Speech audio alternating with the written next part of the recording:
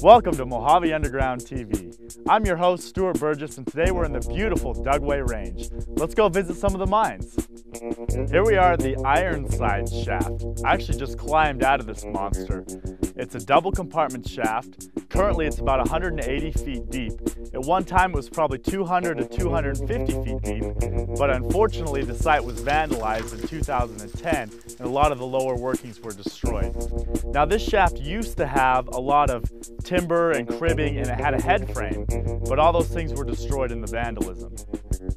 Now there are a lot of other neat things to see here. You can see over here there are the remains of a compressor shack or maybe an assay shop, and then there's actually another prospect over here with some of the wood cribbing still intact.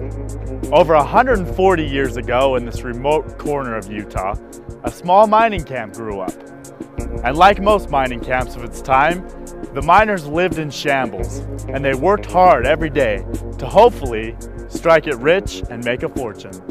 All those miners got together and in 1870 they formed a settlement. It was called Bullionville. It had a butcher shop, barber shop, general store. It was a nice little town.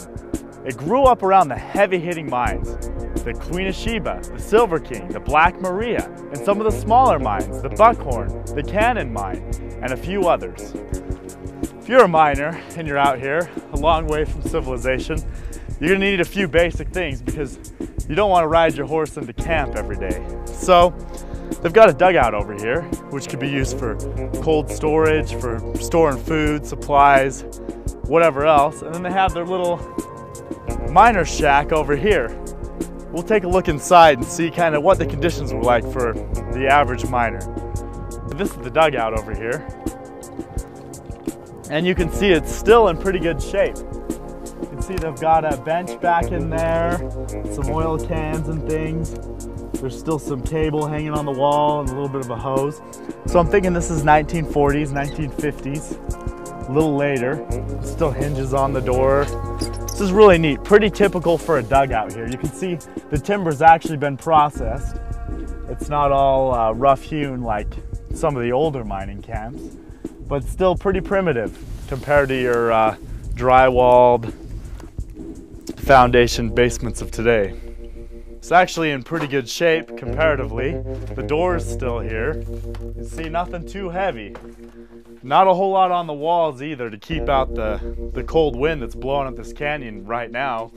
Now it's February, so I imagine in the spring and fall it's pretty nice up here. And in the summer it's probably a little hot, but I imagine it's a lot cooler than being out on the flats. So here you can see the bunk beds. And now that I'm inside, I see that there's actually, it looks like there were 4, and then there was 1 along the back. These were doubles down here, and it looks like these were singles. So you could have 6 or 7 miners in here in these different beds, which is a pretty good sized mining crew for the size of mine that's out here. Well, here's the mine. Now the first thing you notice is not a lot of mineral content in the piles, which makes me believe they didn't hit anything. Here's the shaft itself.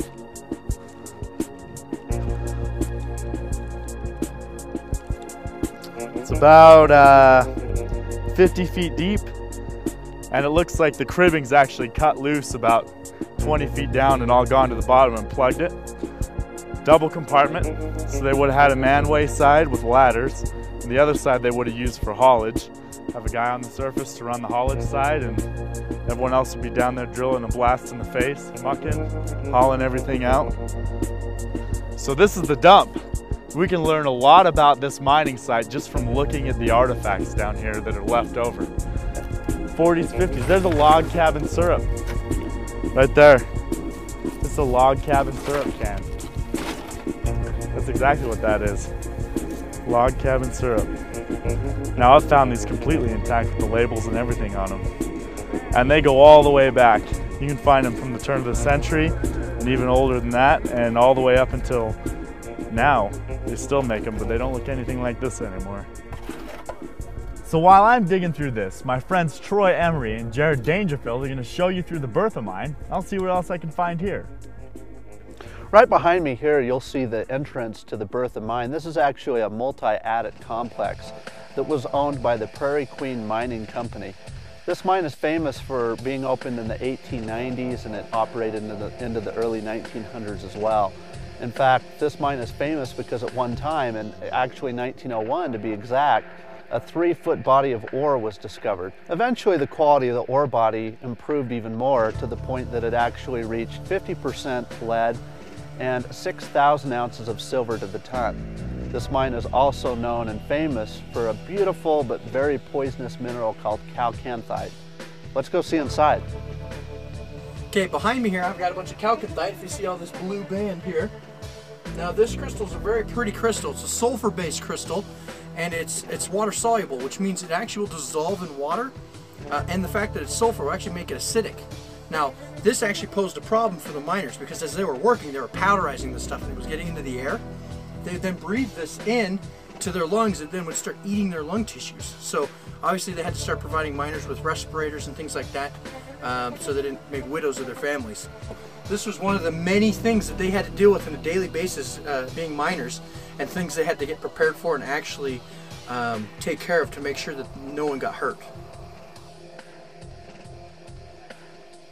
We're here at the Four Metals mine above the main vertical shaft, which extends over 300 feet.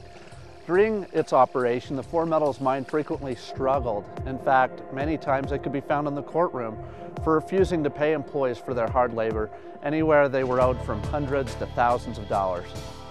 The first big find here was actually discovered by mine manager George Mons back in 1902 at the bottom of the 30-foot shaft that had been sunk so far. Ore assayed at the time at 67% lead and 59 ounces of silver per the ton, which was quite impressive.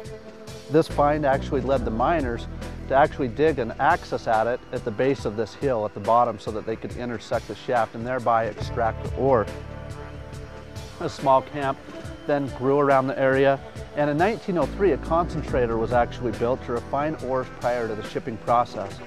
The mine produced about $13,000 per year, but expenses amounted to approximately $12,000 per year as well, leaving the company with little extra cash on hand to pay their employees. Plans for building a mill were put in place in April of 2003, but financial issues prevented the mill from ever being built. Unfortunately, during its tenure, the Four Metals mine also saw its fair share of accidents. For example, in 1907, mine manager George Mons was taking ore samples when some rotten timbers that he was standing on collapsed, and he fell approximately 85 feet to the bottom of the shaft, where he was crushed and buried beneath an array of earth and timber, and unfortunately it killed him instantly. In fact, at the time, another mine worker, Charles Sandel, was on shift. He actually witnessed the fall, called out to the other miners for help. They spent the next 12 hours frantically digging to extract the body, narrowly escaping death themselves. In fact, due to the foul air, anxiety, and overexertion, Mr. Sandel and the other miners actually contracted pneumonia, trying to bring Mr. Mons' body out of the mine. So we've been talking a lot about ore and mining. But what happens once you mine the ore? It has to be milled down and smelted. Behind me are the remains of a very primitive smelter out here in the Dugways. Now, they faced a lot of problems with a smelter like this. Primarily, that smelters take a lot of water to use. There's not any water out here that's really usable, but you can see some remains. There's a slag pile over here. You can come over here and you can see actually how this worked. You can see they've got a lot of holes in here, all along the bottom, all the holes in the brick, and they could plug those and open them up and use it to control the airflow, which would control the heat of the blast furnaces and the actual smelting going on. You can see it actually had two main areas, and the second one's collapsed completely, and this one is pretty much on its last leg, but there's still quite a bit here that we can learn. The first thing we can learn is about kind of the building processes here. You can see a very primitive concrete was used. They used the native rock. They're out here quite a ways from everything else, probably because this would be a stinky operation, would have a lot of chemicals and dangerous vapors and things, so they kept it away from town, away from the tent camps and the mines. Now, the reason that they actually did a lot of their smelting here is because it's over 120 miles to Salt Lake City, where all the big smelters were at the time. And so they wanted a small local operation because that would keep all of their shipping costs down. And with mining being such a hard job anyway, if you have to ship the ore for an exorbitant fee on wagon trains, then it's going to be very expensive because the railroad didn't go anywhere near here at the time. They were hoping that with the mines being so productive and so much ore being piled up that the railroads would come through and they would be able to ship everything out. But that never happened. And so a lot of the ore is still piled around today, and a lot of it's been hauled off in later years to be processed.